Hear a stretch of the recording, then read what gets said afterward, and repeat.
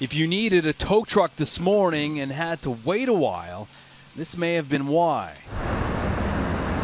This convoy of tow truck operators drove down the DVP and descended on Queen's Park. This contract is going to put out a whole lot of independents out of business. He's referring to the decision by the Ontario Provincial Police to contract out a chunk of the towing on our highways, which is expected to go into effect this summer.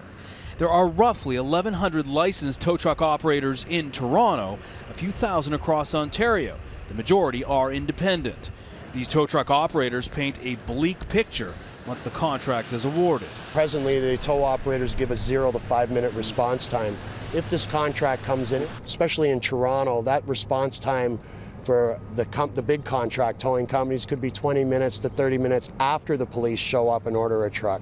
They argue this will create congestion on the side of the road and more likelihood of secondary accidents. To clarify, the awarding of the OPP contract will affect the towing of vehicles that have to be seized and impounded because of alleged driving infractions. For example, impaired driving and a violation of the street racing law.